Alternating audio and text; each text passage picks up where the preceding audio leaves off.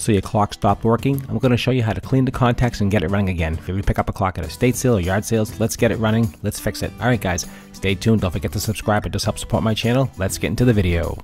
So you want to know about clocks. So you're at an estate sale or a yard sale and you see a carriage clock, you see a mechanical clock, battery operated, wind up, doesn't matter. You're not sure if it works or not, but the price is reasonable, price is cheap. There is a risk factor, risk factor. So when you find a clock like this here, this is a beautiful carriage clock. This is a brass, not mechanical. This is a quartz operated clock, but it is an anniversary clock, so it does pivot back and forth. This clock does work, but when I got it, it didn't work.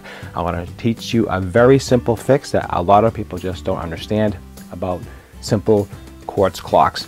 Most basic and simple fundamental how to get it going. I got this clock for $7.50. This clock is worth around $100.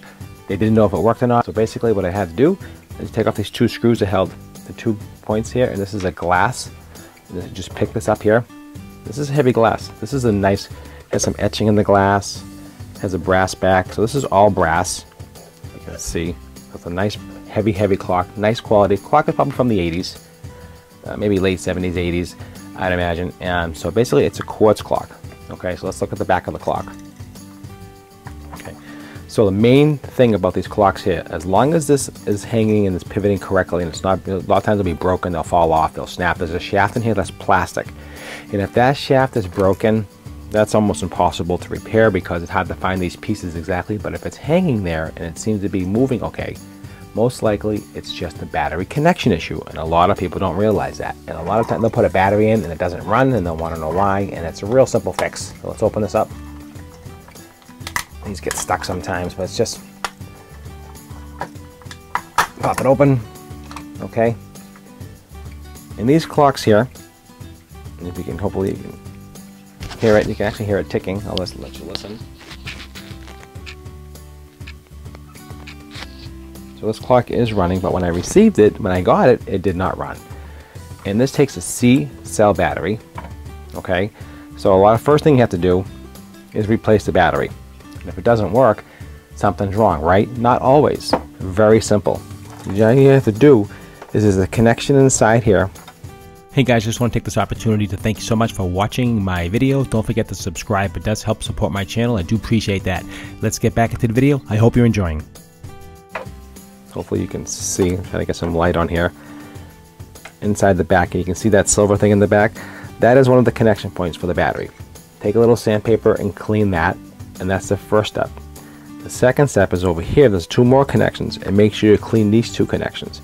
And once you clean those 2 connections, you'd be surprised, 99% out of 100, this clock is going to run. So if it just has a little bit of dirt on there, or the connection is just not right, they're very, very temperamental. It won't run. So that's all you have to do is basically put a battery in. It doesn't run, they're going to sell, people sell it cheap, doesn't work. People don't realize all you have to do is just clean the contacts with a little bit of sandpaper.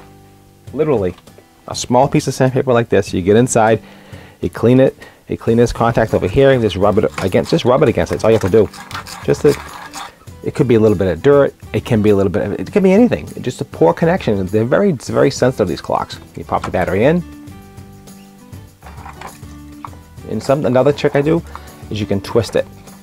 When you twist the clock battery like this, it helps make a better connection. Okay?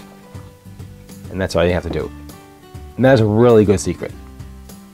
And you can actually hear it now start ticking again. So when I first put a battery in this clock, it did not work.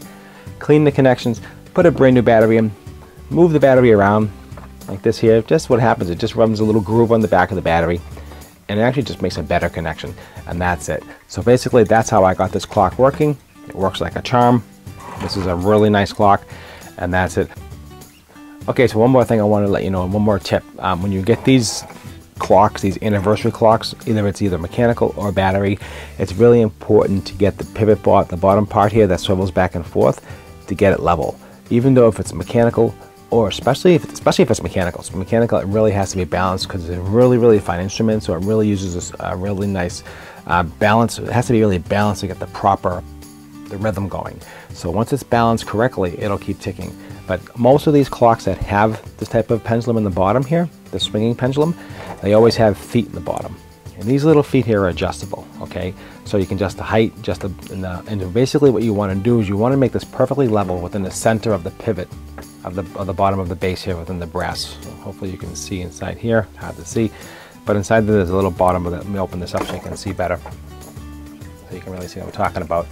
And you just want to make that in the center, and once it's centered, if this clock is in half decent shape, mechanical or not, it will quartz. Even if it's quartz, you have to do this because it just helps it run correctly.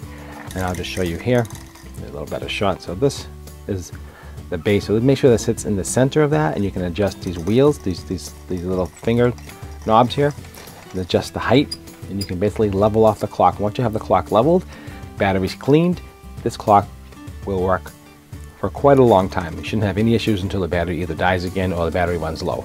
And that's the one more tip I wanted to give you. Okay guys, that's it. All right guys, so I hope you learned a little something about how to get quartz clocks back and running. It's really simple to do. Really, you know, if you find something in an estate sale, don't be afraid. Take a chance. If it's not a lot of money, you have nothing to lose. If it works, great. Another thing as well, if it doesn't work, people do buy these for parts. I sell them all the time.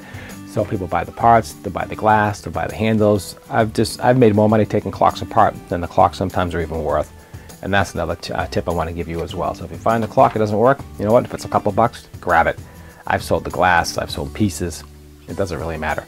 And that's it. All right guys, so I hope you learned something from this video. I hope I brought you some value today. That's what this channel is all about on the review channel.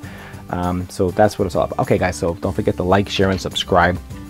Just if you subscribe to my channel, it does help me out quite a bit. It does help support my channel, and I do really appreciate that, as always.